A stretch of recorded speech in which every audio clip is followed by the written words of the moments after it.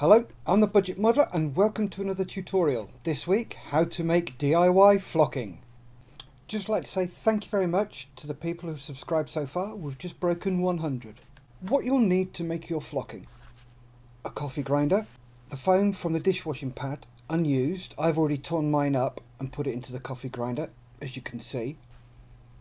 Some paint. I'm using RAF Red Arrows red. It's for SWMBO. She needs some more flocking for her maple tree that she's building. And finally, a container to store your flocking in.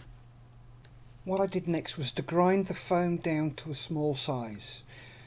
You may need to open the lid a couple of times to unclog it. Also, the blade is sharp, so be careful.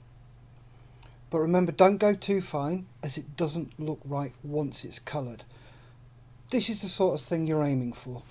Now we slowly add the colour, a few drops at a time. The reason for this is you don't want to go over, you'd rather be under, so you can add a couple more drops so you get close to the particular colour that you need. And with the joys of editing, you can see the colour getting closer and closer and closer to the one I require. So there you have it, DIY flocking. What a flocking good tutorial that was.